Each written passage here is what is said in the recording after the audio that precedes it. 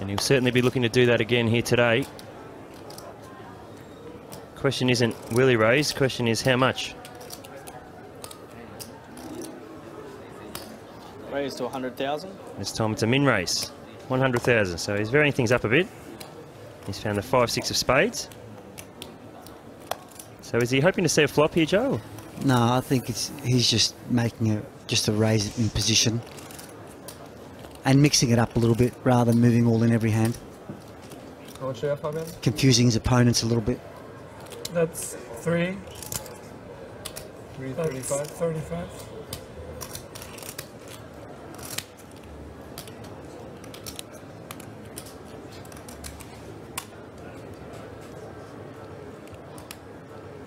Call. So Igor Kurganov's going to make the call with the Jack-7 of spades. We'll see a flop. Heads up to the flop. Igor Kurganov's the first player to speak. 2-9-3 with 2 spades, so both players Check. have flopped the flush draw. Trickett doesn't want to see a spade on the turn here. Bet 80,000.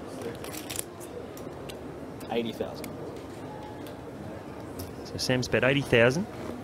Action's back on Igor. Igor could quite easily check raise here with his spade draw.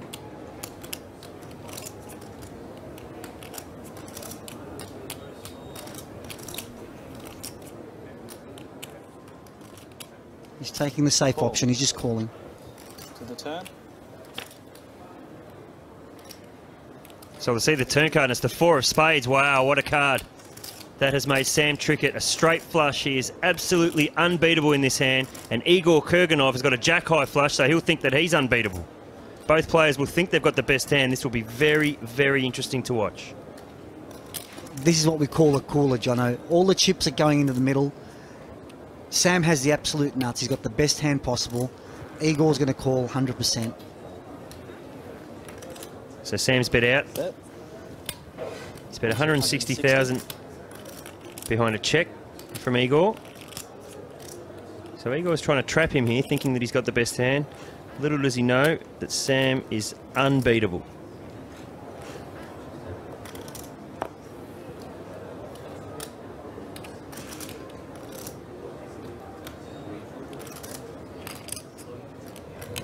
Mullen, call. All in, call. Drawing dead.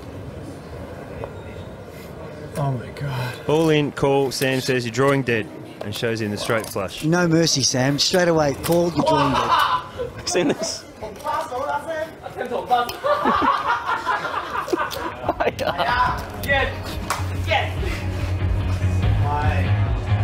Jesus Christ, man. Like.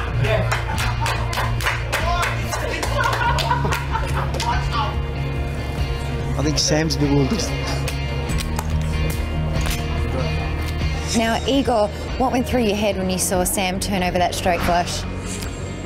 Yes, he only has 6 high flush, and I have a jack high flush. But no, it was a cooler, like nothing anybody can do. Mm-hmm.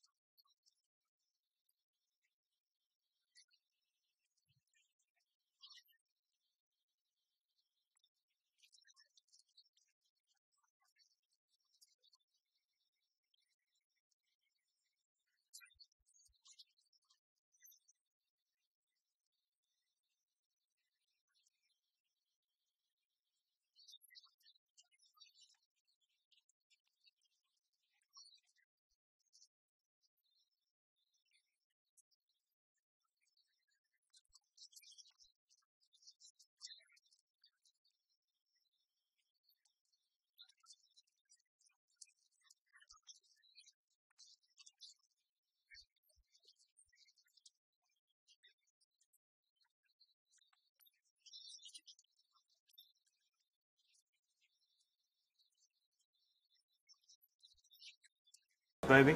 Sure. The family. We can merge.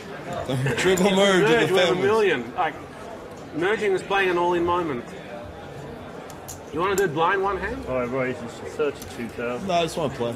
We could merge, baby. Well, the short That's the stack real right merger. now is Tobias Renkemeyer, who's basically on 21 or 22 big blinds here. Okay, Tony's been doing a lot of moving in, and Tobias open for How much are you playing? 32. 360, 70, 380 behind, 370, 380.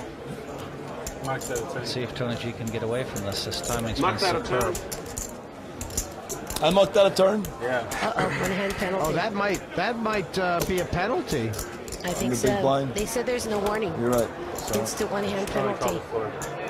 We were all warned at the same time. Oh yeah, that. You don't even need a floor. I mean, it's and it's not really have anything with Phil Lock. It's sort of about the just jungle gonna take man the penalty. because he Right. was penalized. It's It like really, diving in the I Yes, got if penalized. I got penalized yesterday for one, and so it's Might help keep me out of You trouble. forced me to call, right? I might get into trouble. 3-8 calls.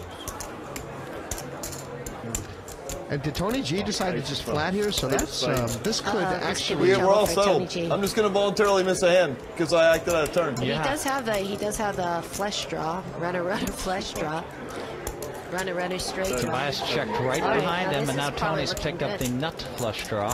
And Tobias has picked up a straight and a flush draw. Actually, a straight flush draw. 5 bets, 47,000. C-Day call. Wow, he snap called it. Tony's really Wow. playing this slow now. I mean, Oh my gosh! Straight no. flush and an ace-side flush. Oh, this is sick. This is really the sickest hand. If he can get away from this, I'd be so impressed. Put you on a 9. I mean, it could be the straight flush. You're living the straight flush, right?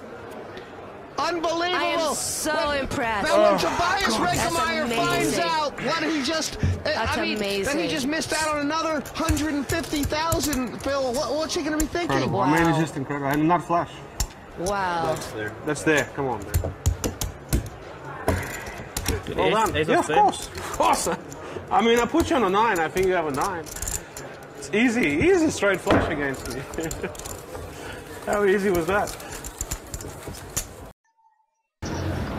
So the big blind is set out, which means Yanis Lipris on the button. Blinds are in. Easy big blind to steal, as he ain't there. Who's going to notice this and take advantage?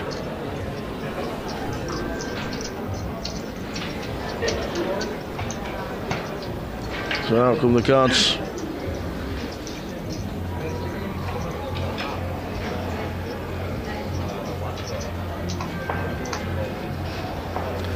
The blinds at 8-16, running ante 2, folded all the way around. Renier gets out of the way. Richard Wong, so too, gets out of the way. Jeff Kimber picks up the paint. He could be in a good spot here to nick the blinds and the antes, especially with the big blind missing. Raises it up, makes it 3.5. C1 out of the way. Yanis on the button. Would have raised up anyway.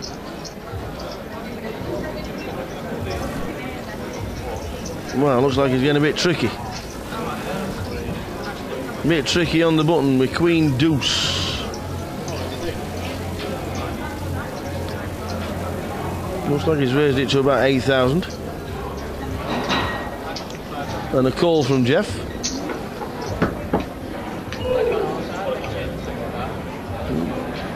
Oh, what a flop. What a flop. You're raising it up, getting tricky with Queen Deuce, and you flop the world. But behind him, Jeff has got the redraw for the nut flush. It's on Yanis. Now then, Jeff's checked.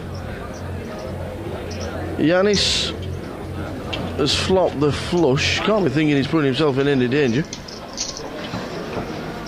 There was a small bet and a call from Jeff. Pairs the board. Doesn't really make any difference to Jeff's thinking. Probably check again, which he does. And Yanis will probably barrel. He raised on the button with Queen Deuce. Jeff calling. pre-flop. And then the flop gets everybody involved. And Jeff's probably not thinking he's got a 4 in his hand. Might have an ace. But Jeff's got the he's got the backdoor flush draw, so he could have the redraw. Well, Yanis carries on betting as we thought he would do.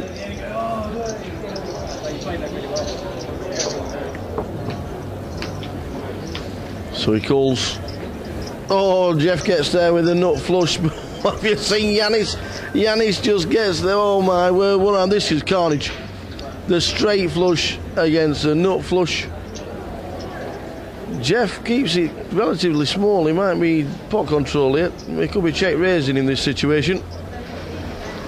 Yeah, then Yanis is it the straight flush. Not too sure.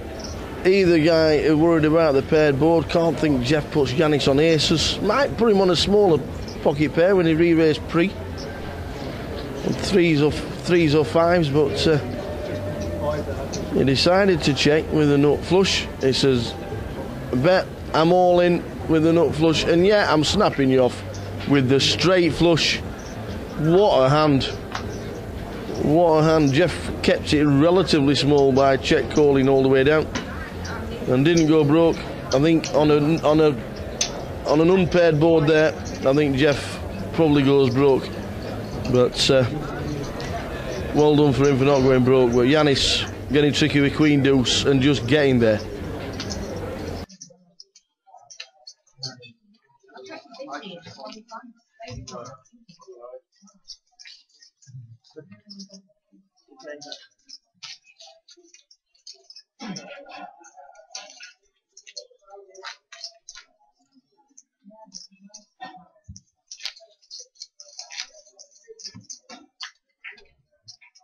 So 10 players at this featured table still, including Jennifer Harman, who was absent from last year's main event. She was undergoing a kidney transplant, successful, we're happy to say. She's got pocket queens and raises to 200. Corey Zeidman from Coral Gables, Florida, made a stud final table last year. 9-8 of diamonds. Call.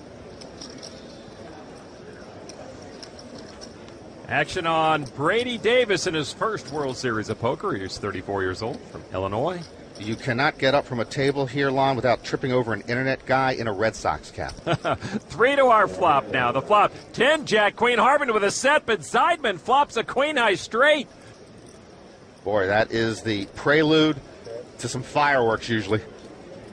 Davis checks over to Harman, who's got a set of queens, and she bets 500 chips on Zeidman. 2,000.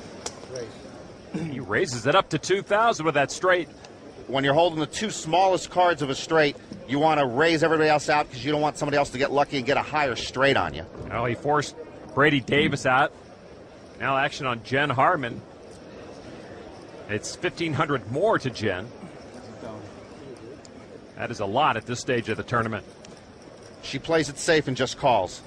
Zeidman with the lead with his straight as we go to the turn. The turn is a 10 of diamonds. Harman makes a full house. And boy, Lon, that's virtually the worst card in the deck that could come out for Zeidman because it gives Jennifer Harman, who checks, an almost unbeatable hand and makes Corey think his hand is even better now because of the straight flush draw on top of his made straight. 1,000. Zeidman bets 1,000. And it's just bad luck for Corey Zeidman. He flops the straight, and then the next card gives him a straight flush draw, but if he makes the flush, he can't win. He can only win with the straight flush, and there's only one card left in the deck that could do that for him. Jen in the driver's seat. It's 1,000 chip bet to Jen Harman, and she's reaching. 3,000. She raises it to 3,000. And it is head-shaking time now for Corey Zeidman. He doesn't know it, but only one card in the deck, the 7 of diamonds, would save him.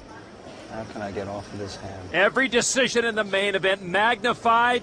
Both have monster hands. You lose this hand, your day just might be over. I think he might have ace-king, actually. I was hoping it wasn't that.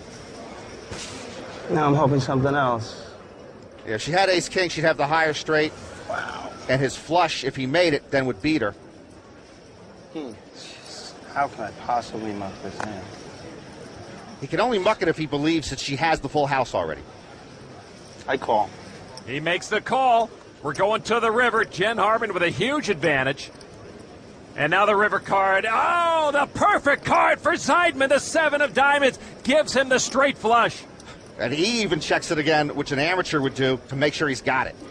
Wow. Action on Jen Harmon, who has the full house. She makes it 3,000 to put Zeidman all in. Why is Corey acting as if he's agonized? I guess I could do a lot of sightseeing if I lose this hand. You can't lose the hand. All in. It's over. Zeidman takes the pot. Straight flush. I knew you had that hand. Oh, mamma mia.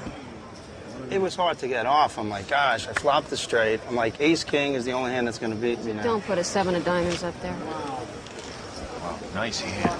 Thank you. Come on, a little for that. Yeah, all right, yeah. Jennifer's been told she looks like she's in pain when she plays. She's got good reason right now. Takes a lot to beat you in a hand. Straight flush home. Jennifer not getting any consolation from Zeidman. Harmon hurting early at the main. Strong, and knowing that a player like Patrick could potentially bluff me. I think both players played their hand really well. I probably would have folded the turn. It may sound a little bit weak. And I'm not just saying it because Patrick had quads. Like, I just feel like Patrick has something when he leads into them 2 players. They played a lot of hands in Heat 1. There's a funny dynamic coming up between Seaver and Patrick. Yeah, I think Patrick will be glad to get that one over on him because, like you were saying, I think he felt a little bit owned in his last heat, so he'll be glad about that one. It looked like Scott was bluffing too because he just like snap folded, so Patrick will think, yes, I got the maximum. Pretty unlucky river as well for Scott. 2 fold. 3 raise, 10,000. Fold. Vanessa just called here. No, she's up to 10,000, okay. I think. As a standard raise. She's going to be so disappointed if she don't get action here. Because she deserves action. Look at all. She does. 7. Flop, please. It's fine. Have a look at this. Nope. It came off. Elke's going to flick it in from the big blind. Yeah. See if she gets some action. Poor Elke. I'm already starting to feel sorry for Elke for some reason. I feel like he's going to win a big pot here. I think he's played good and they're going to reward him. Yeah, I think this all in basically. I mean, I want to say it's kind of similar to the flop that Luke Schwartz had against Tony G. Yeah. Luke went for a check raise on the flop. Elke's led in here. What's the idea? I quite like the lead here because Vanessa would check back quite a bit. I would go for a smaller raise so he can jam his draws. Like, he's obviously got a good draw, so he's going to jam that. But like, if he has a hand like Jack 9 that he's leading or 6-7, I would like to raise as if I'm raise folding maybe. But I don't think Elke's likely to lead, say with a 10 or an 8, because if he does get raised, he kind of has to fold. I think he's more likely to check call those hands. So in my head, I would think that Elke would have a hand like 6-7, Jack 9, or even Jack Queen. Jack perhaps. Queen, yeah. Do you know a lot? Yeah, just hands like that doesn't really want to check call. Well, the sizing of this, Selpst made it 38. She's got about 180 back. Is he min raised? I really like it if he's min raised. Like the min raised, like can fold out hands like aces, kings, and queens. Can potentially make a big fold. But like when you just shove, 3 raise all in. She's way too short to fold. Call, showdown, please. Here we go. Here we go off to the races. And Vanessa's saying, look at this. I finally get the aces. I'm actually a dog. Yeah, I know, yeah. Yeah, it's the type of hand that normally cracks aces. Oh, that would have been a better I hand. believe it's Elke. Well, these guys have... Ooh, that's a nice card for Selpst. That changes nothing. This is so huge because Selpst has 2 points in hand. Elke's only got 3. Yeah, this is a big pot. Straight flush is that? No? I think so. Yeah. Just a straight flush. Yeah, straight flush should do it. Just a straight flush. Yep. That's unlucky, Vanessa. Did nothing. Tell me pretty lies, look me in the face. Tell me that you love me, even if it's